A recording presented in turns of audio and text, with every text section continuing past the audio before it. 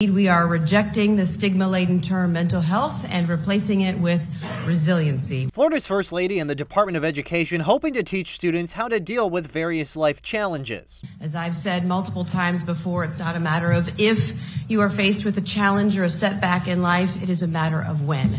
DeSantis says parents and coaches will be given special training to help children going through challenges with new resources and skills. DeSantis says this will ease the burden on school counselors, allowing them to focus on children who need more help.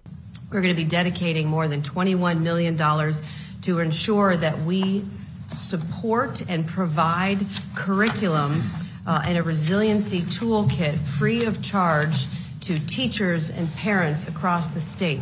But some educators are already opposed to the change. Andrew Spar is the president of the Florida Education Association and says this new approach simply won't work. I think having mentors in schools and in our communities is vitally important for kids. But that is not a substitute or solution to the fact that we don't have enough mental health professionals in our schools and in our communities. Spar tells me this new approach is too harsh. He's been calling on the state to invest an additional $2 billion a year to not only give teachers raises, but to add some more mental health care workers to Florida's schools. Remember, what every educator wants, what every parent wants, is they want their kids to be loved, to be supported, and to be successful. And that's what we should be focusing in on.